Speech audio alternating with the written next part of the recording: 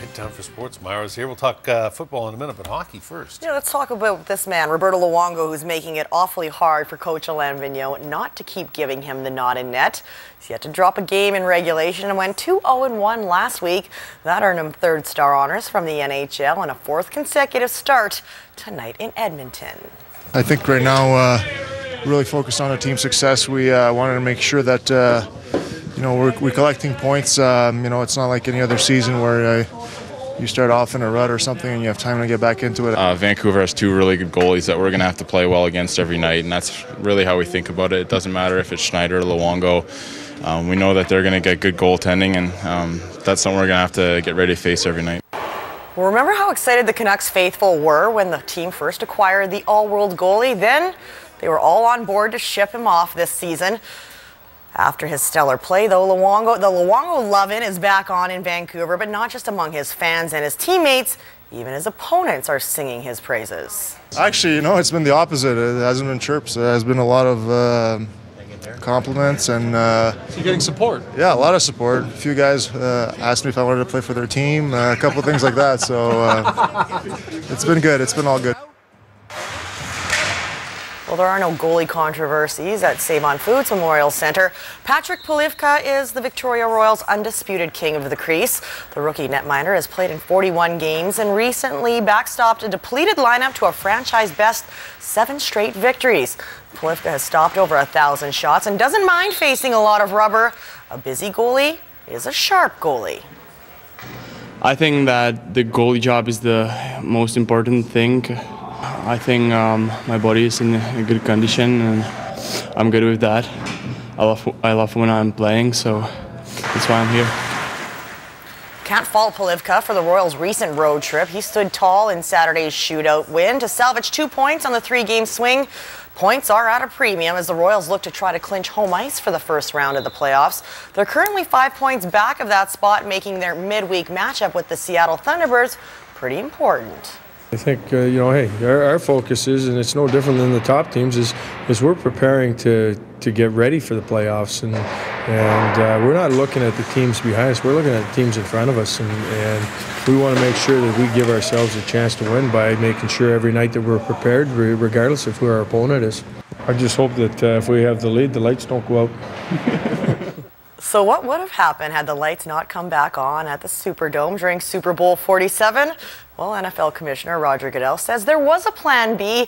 The Superdome has a backup power system that was about to be used if the main power supply didn't start firing, which it did, and the 34-minute delay also fired up the 49ers offense.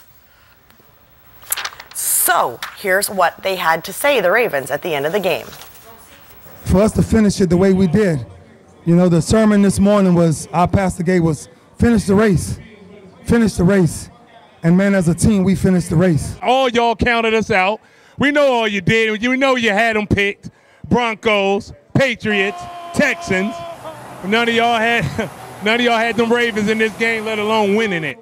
Baltimore City, Charm City, world champions, baby. How's this for conflicting emotions? Ravens head coach John Harbaugh had to balance the elation of a Super Bowl win with compassion for brother Jim on the losing San Francisco sideline.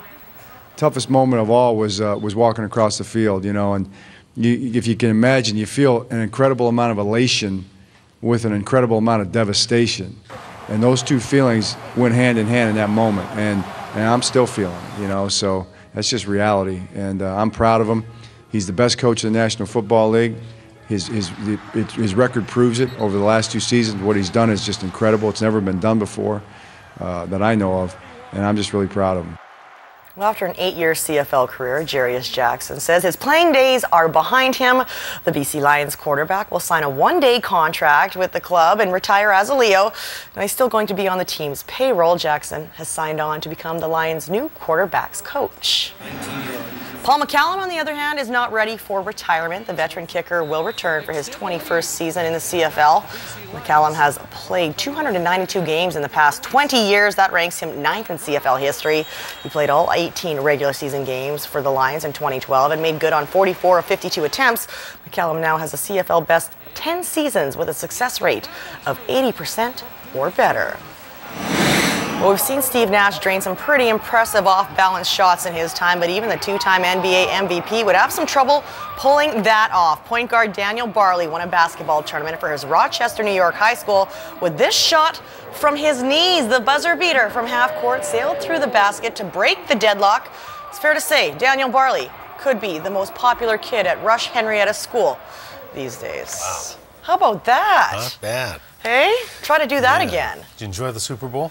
I did You enjoy were the Super Bowl. entertaining, right? You never got to see it. I till the started to second watch half. it in the second half after the big blackout there, but I liked the Beyonce halftime show. So did the ladies at Chick Bowl. So Yeah. it was pretty good. Most exciting football moment on the weekend, G. Roy Simon at the Rams Awards Banquet Saturday, and you did a fantastic job hosting Oh, it. thank you. That was a lot of fun. And It was a he good event. emphasizes teamwork and, you know, putting the team before yourself. So I really enjoyed his speech, and it was a great event. Well, you did a fantastic job. Thank you.